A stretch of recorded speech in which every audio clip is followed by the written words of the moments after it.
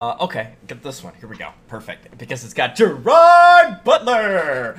We're gonna do Greenland, which, by the way, out of all the trailers we're doing, I'm streaming live now on Twitch at BS_reviews. This is the only one that I've actually watched myself prior.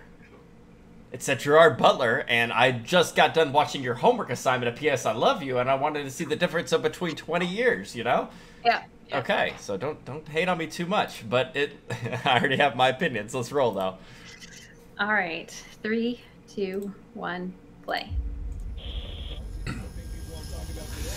Is this Clark, this interstellar comet? Big news. It's a nice house. I don't see Clark. Oh, maybe he's still sleeping. Dad. Some of Clark's larger fragments are What's with now this music? expected to enter our atmosphere. That's right. I know. What are they saying?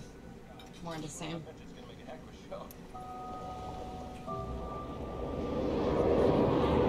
Whoa. Where are they going? No.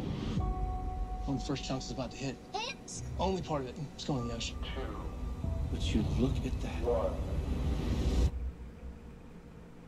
Wait, where's the explosion?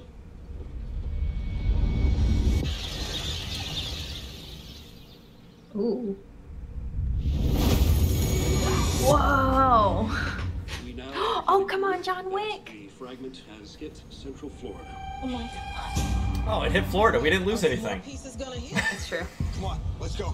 But the sky's on fire. 2 days. They got it all wrong. There's a ton of fragments. Planet killers. Space agencies are predicting an extinction level event. We're gonna get together, all right, kiddo? We're just trying to get to safety. Tracking the military flights to bunkers in Greenland. It's our only chance. Move back! Perimeter breach. Perimeter breach. Runway 33. Allison! Jeez. Allison! Where's Dad? We'll find him. It's okay. Clark's largest fragment will hit in less than 24 hours. I swear, I'm gonna get my father in that bunker. I know you will, son. If you are hearing this broadcast, seek shelter immediately. What is it? What's going on? Oh my god. If you are hearing this broadcast, seek shelter immediately. Good thing he's got road rage. Hang on, Nathan. Yeah. Seek shelter immediately. Seek shelter immediately. Oh my god.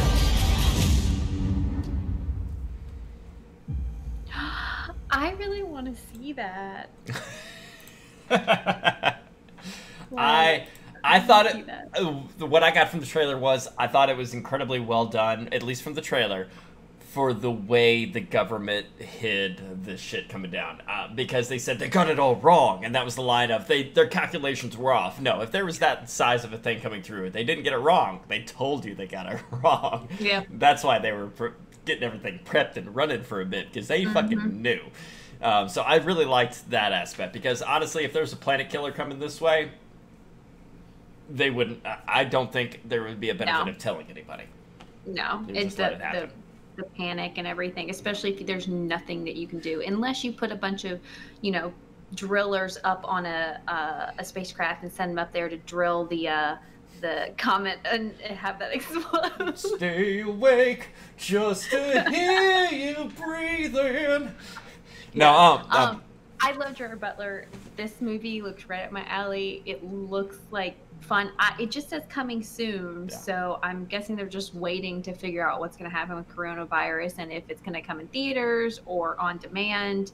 So that was just the first trailer. So we have no idea if we're even going to get any new movies this year. So we'll see where this goes. I wouldn't mind checking that one out. Hopefully it's not like one of the those other asteroid movies, Deep Impact, for instance, that came out back in the day. Hopefully it's not that bad. But I'm interested in it. I'm right there with you. Me too.